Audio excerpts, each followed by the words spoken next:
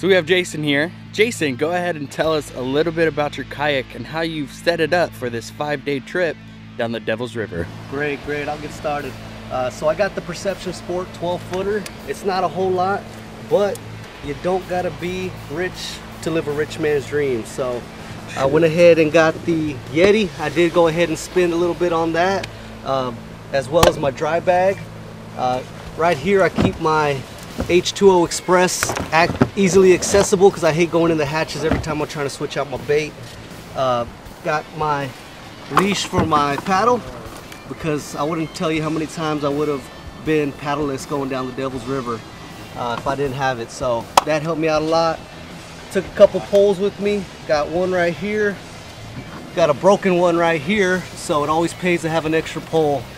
Other than that, pretty simple. Front hatch stores all my food, all my clothes I need to keep dry, and just living the dream. Awesome. Jason with this Pescador 12 kayak.